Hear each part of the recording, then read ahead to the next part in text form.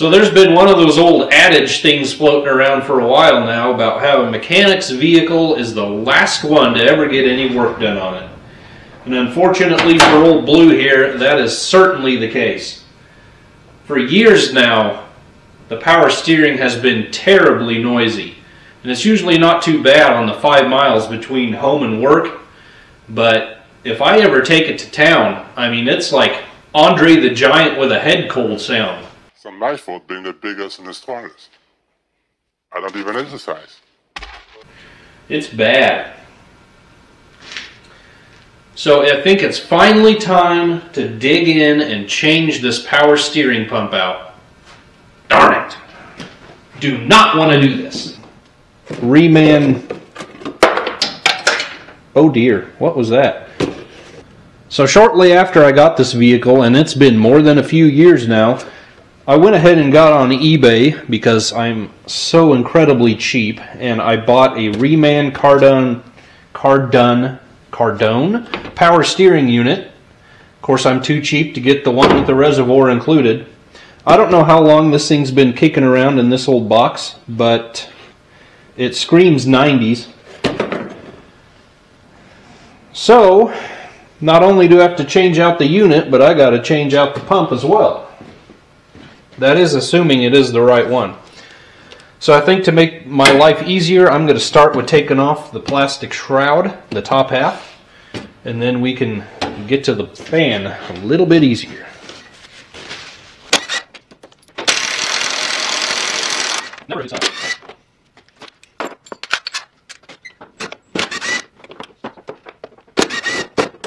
We're crying out loud. Oh, these have been upgraded to American.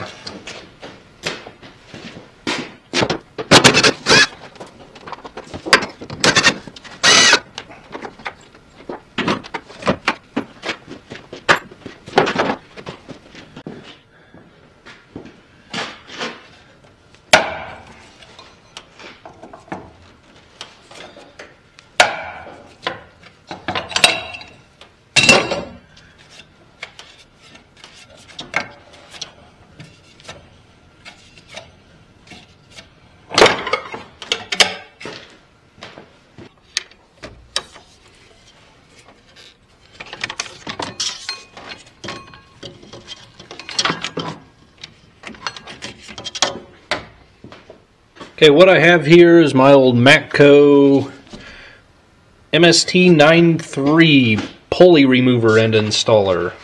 I bet you I've owned this for 20 years at least.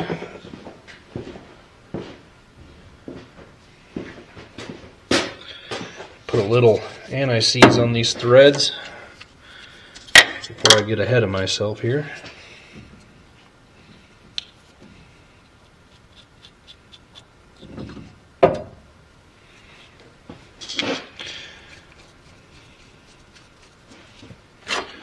Alright, this is always kind of a juggling act to get this all set, and I put the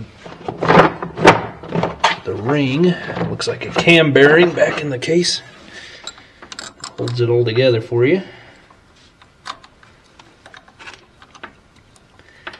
Now if we can tension on there, it'll hold it.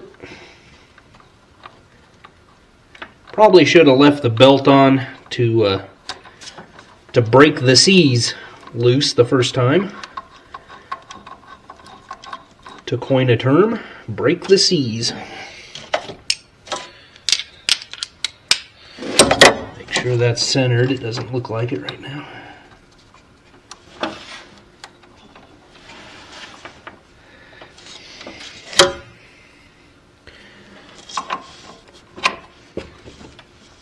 Alright.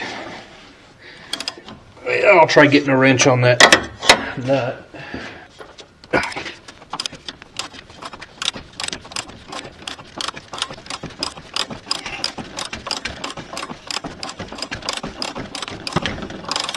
This is the main reason I didn't want to do this job.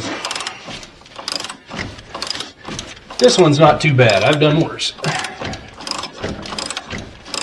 Actually, 2 or 3 times I sucked all the oil out of the steering, put in new oil, put in seal conditioner, ran it, quieted it down for a day or two, and then it just gets noisy again. And the oil has finally stayed looking clean. It was like a nasty milkshake the first few times I did it.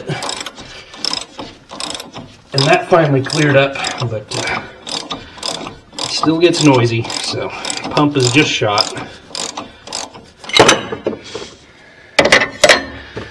This thing was just abused by the previous owner, and that's all you can say. Okay. Is it just me, or is anyone else out there always felt like GM thought their power steering pumps were going to just rip free of their moorings at any moment? I mean, they bolt that thing in there like it's, I don't know. Oh well, it's always better to have too much than too little.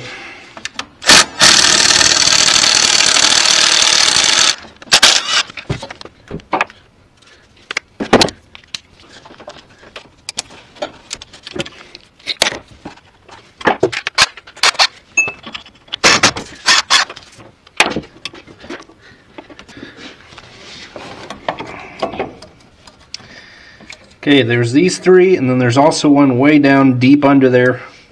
Not even going to attempt to show you that. I'll show you the bracket. Okay.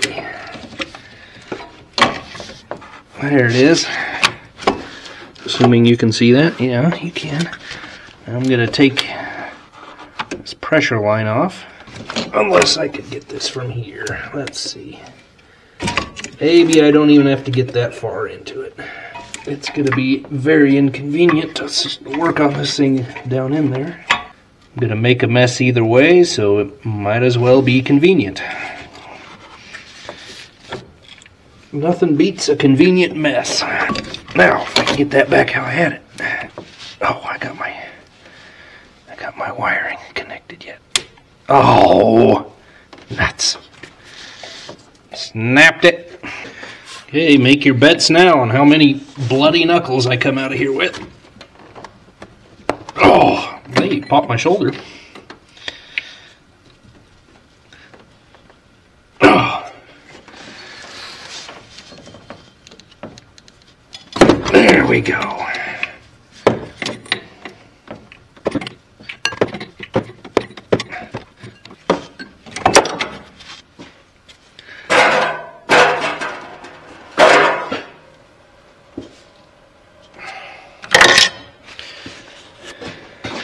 You bet zero, you win.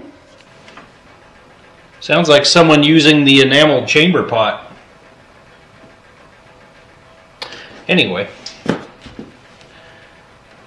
The other hose, of course, is just slipped on the line and clamped on. And out she comes.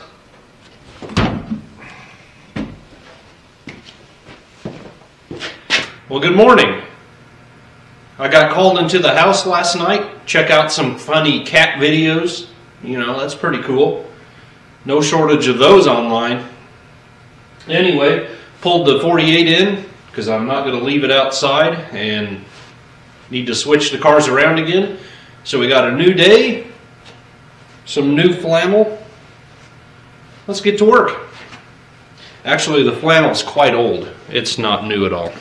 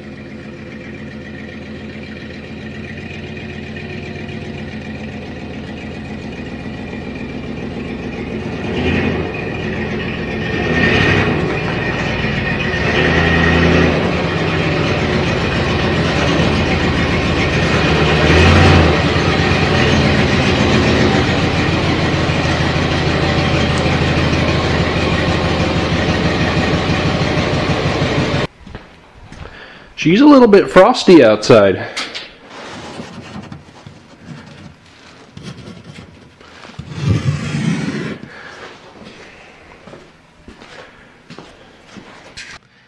Wasn't until I went in last night I realized I didn't even record the sound for you of this power steering.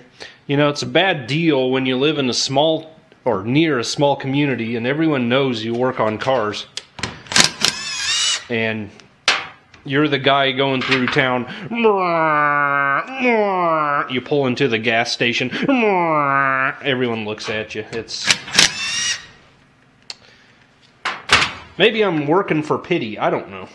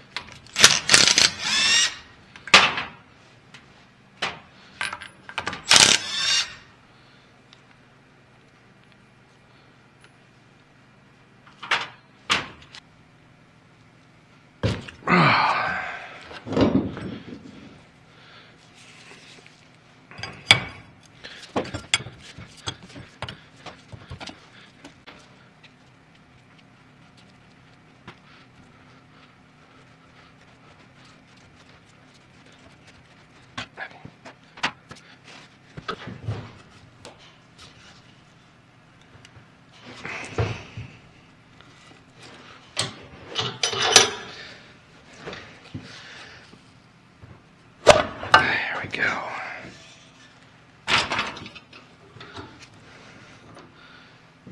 Alrighty, I'm going to start cleaning everything. You don't need to see that. You know what to do there. Probably not too interesting. And I will see you on the other side. Alright, we're going to jam this thing back together. I got all the big chunks off. You know, you could clean it up and paint it even more. In this case, that would just make the rest of the engine self-conscious. So we're not going to bother doing that.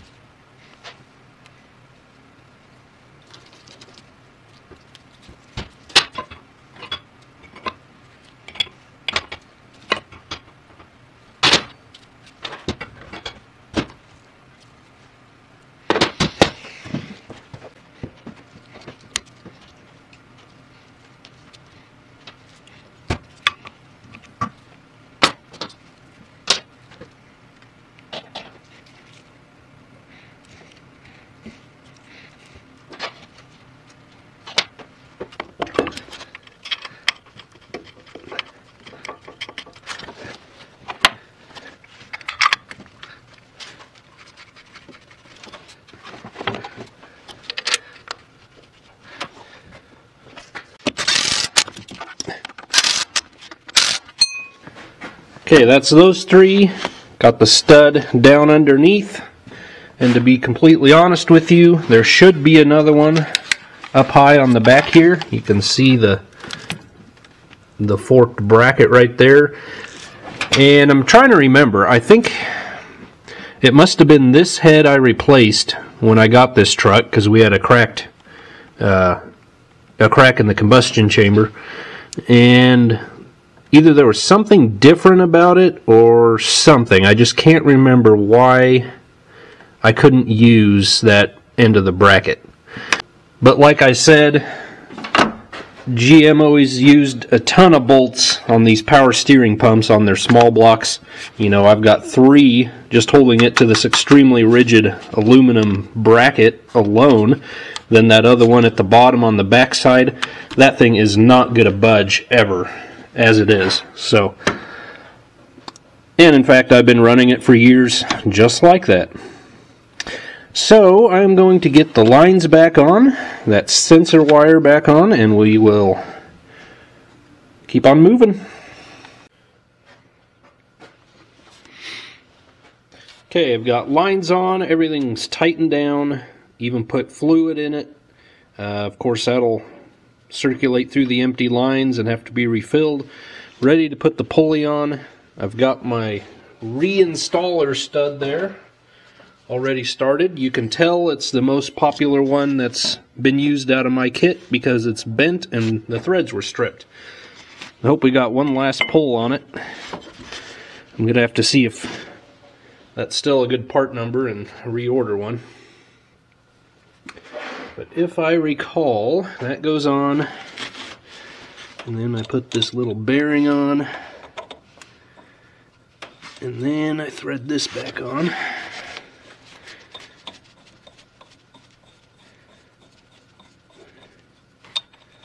That in there.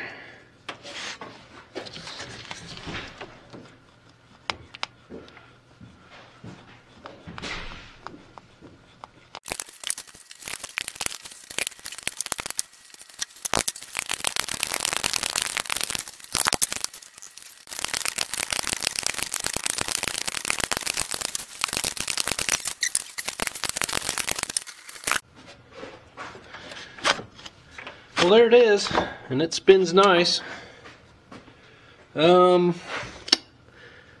Yeah, I think I'll move you backwards a little and we will get this belt on and we'll try it out just for fun.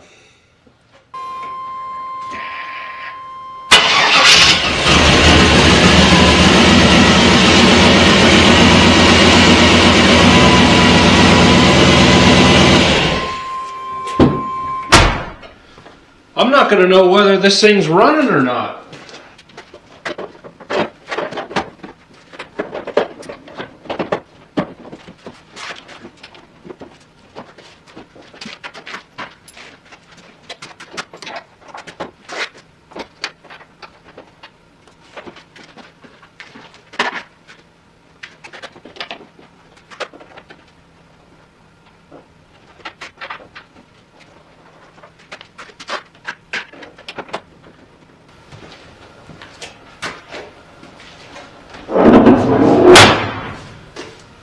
Hey, that's going to do it. Once again, thanks a lot for coming along. I know this is a newer vehicle than usual, but you know the thing is over 20 years old already. Anyway, let me know if you want to see more on this. It could really use a lot of help. In any case, it's going to be so nice driving this thing around town and not listening to that constant whine. But for now, I've got a lot of cleaning up to do. Got to pull this out, probably pull my son's 90 Silverado in, either pull the engine or pull the transmission, and work on the rear main, the clutch, anything else we can find. So for now, thanks for coming along. God bless you guys. We'll see you on the next one.